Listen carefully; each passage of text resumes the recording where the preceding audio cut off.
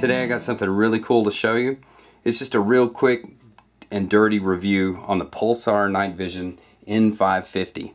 This is an interesting night vision scope. If you've ever played around with the generation 1, 2s, and 3s, you can definitely tell a difference between the group and the level of quality. And this here is, I would say, it compares pretty well to the 3rd generation night vision, but it's still not as good. But the price point is a whole lot nicer for us Joe Schmo civilians. This one the retails for around $1,300. I borrowed this from Tactical Gun Review, and we took it out hog hunting over the weekend, and we never saw any hogs. We never really shot anything with it, but we did do some shooting in the evening, and even my wife, you know, she was nailing the 12-inch plate at 100 yards with it, with the AR, and loved it. But anyways, I got to get it back to Texas Gun Review, and they're going to do an extensive write-up. I'm sorry, Tactical Gun Review. But they're going to do an extensive write-up on it on their website. So if you want to learn a lot more about it than I am prepared to give you, check their website out. They should have the write-up done fairly soon, I suspect. But in short, this is what I've noticed with it. It's made of like an ABS plastic, so it's not aluminum, it's not really metal. Construction on it seems fairly well done. It's not something you probably want to go to war with or anything like that, because I'm sure it's not going to be able to withstand some decent shocks. But recoil is fine. But you know, if you drop it or something like that, for the weekend warrior types like us, you know, most people get freaked out when they get a scratch on their gun. You're not going to drop your scope anyway, so this should be just fine. The features on it, basically the controls, we have the on-off button here. It's a rotary knob. 1 click turns it on, 2 click turns it to infrared. So if you're using some kind of, basically it's on, but you can't really see anything in there unless you have some kind of night vision, I guess. I don't quite understand the point to that, but anyways, I've been using it with just 1 click, turn it on, and there we go. I'm going to roll some footage in here, but you probably can't see anything if I do it that way, but it's got a nice little eye cup here to help shield you from any ambient light coming in while you're shooting. Plus it kind of gives you that eye relief that you would usually get from a regular scope. It helps you gauge how far you need to get on that. Here's your brightness control, and then you have a focus knob. Now, this is basically a CCD image sensor that you would find in a high quality camera, and then there's an LCD back in here. So it's basically picking up a night vision, using a night vision camera, if you will, and projecting it onto an LCD inside the unit itself. So you can use this during the day. It's not going to be damaged by sunlight or bright lights, unlike some of the night vision scopes. But so in a way, I guess you can think of it's not really true night vision, but I think it's better than that, and for that reason right there alone, that it can't be damaged, or shouldn't be damaged anyway. But you do have to focus. So this is not a quick target acquisition type scope. You're going to have to set up on your area that you're going to be shooting at, and then go ahead and sight in or focus it in. If you're driving around in the car or in the truck looking for pigs or something, it's probably not going to work for you. It's a little big and bulky. It's not too awful heavy, but it does add a lot of weight to your rifle. But it has an external power source here that you can plug in. Got some RCA jacks here. And remote control. There's a remote control cable with a remote control device that you can put on your foregrip, so you can actually turn your power on and work your controls from your other hand. That way you're not having to take your hand off and adjust all your knobs. You can actually work it from something else. There's a video output right here, so you can actually hook this up to a VCR or some kind of recording device like a DVR, showing my age there. And so you can record what's going on.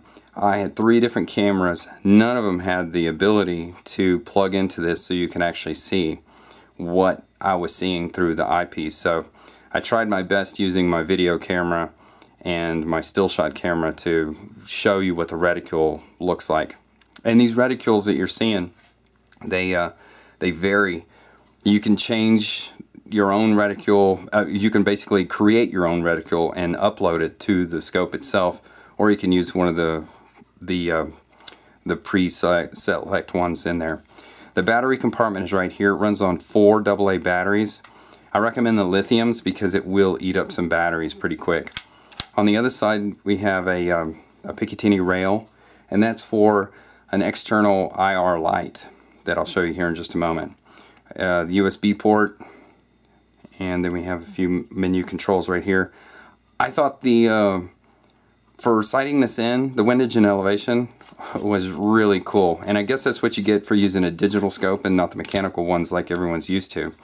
Basically, with it turned on, you press this button here, and on your LCD inside you'll see up and down arrows, and as you turn this, you will move your crosshairs into the position that you need. So if you're shooting low, you move your crosshairs down.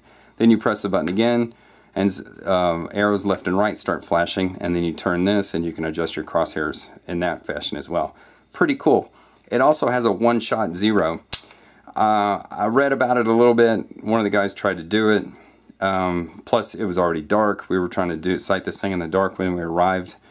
But basically you take a shot, you note where it was, and then you do some programming and you can basically tell it to shoot over there. And he got it pretty close the first time, and then he tweaked it with this right here.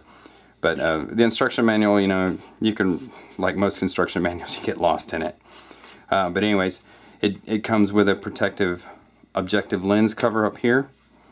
And if you look inside, see if I can, there you go. That's what you're seeing in there. Put some hand over the light up there.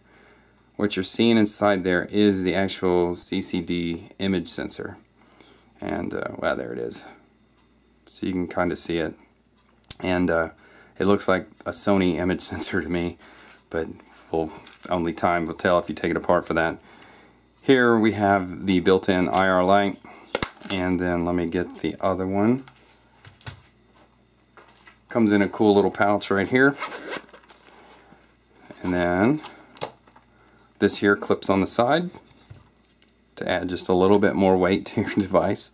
And this at long range, this doesn't do anything for you. At short range, it creates a nice big bright light. And like I said, with this brightness adjustment here, you can actually tweak it. So I found I didn't really need this all that much. But just by adjusting this, you can make it brighter or darker depending on what you're doing. And I did notice without this light and in complete darkness, overcast, no clouds, no nothing, we're talking pitch black, when you're looking through this, you're not getting the crisp television LCD screen that you would normally get, and with ambient light it's very grainy, almost like a poor quality video. You can make out what you're seeing, but the quality is not there like I was hoping it would be. So you definitely need an external light source in complete darkness. It does work, but the quality is just not there. But for $1,300 it's a very expensive gizmo to add to your rifle collection or your zombie killing stuff. But yeah, I'll probably pass on it just because I don't get to hunt that much as I wanted to. But if I was on a property that had pigs, and a lot of pigs, and I could hunt it on a frequent basis, definitely get one of these, because this thing is the bomb. I mean, this is really cool. If you were to get something like this, if you had the money to spend, try to get yourself a DVR, the digital video recorders. Arcos, it's a French company, I believe, makes DVRs about the size of a wallet, and that would work fantastic with this. What's really cool about it is it has a built-in LCD, so you can actually see what you're viewing. So you could actually hook up your Arcos or any other DVR to this device, and then with the cable, you could your buddy or whatever could watch what you're shooting, and you could record it as well for playback later on. I totally wish I had one.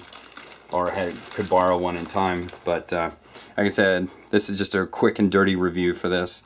I think it's really cool and worthy enough to mention, that's for dang sure. Anyways, thanks for watching, and please subscribe for more shooting and gun reviews. It's a pretty well lit street. I'm in the city, and there is a full moon out tonight and clear skies, so there is some clouds. I mean, no clouds rather, but some stars. But still, to the naked eye, what you're seeing right now is completely black.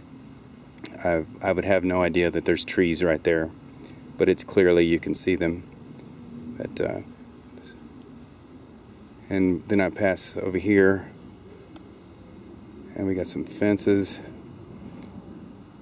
It is range specific as far as the focus goes, so you do have to adjust your focus for the distance that you're seeing. But let's go back down the street again. I mean, that's pretty cool. Like with the naked eye, I mean, I see that street light down there, but I really don't see anything down there. I couldn't tell you if there's cars parked in the street or not, but with this, I think it's pretty evident.